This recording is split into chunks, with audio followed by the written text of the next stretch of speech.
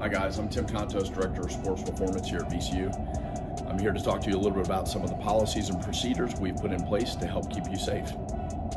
So the first thing we ask our student athletes to do is wash their hands thoroughly before they come in the weight room.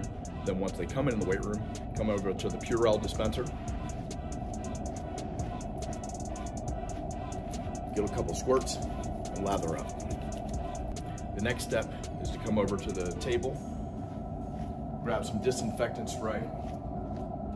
We'll have enough for every student athlete. They're going to carry this around through the duration of the workout.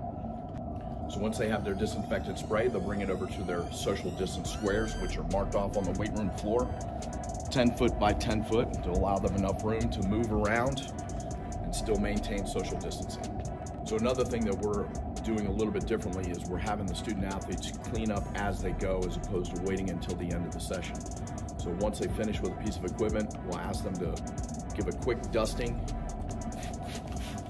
with the disinfectant spray. And one of the things that we've learned along the way is that we need the disinfectant to sit on the surface for a minimum of 2 minutes in order to be effective for killing COVID. At the conclusion of the workout, we'll take our handy dandy sprayer back over to the table. But we ask student athletes to place it on the floor, and we'll disinfect it with the backpack sprayer. At the end of the workout, coaches will use a backpack sprayer to disinfect the entire room.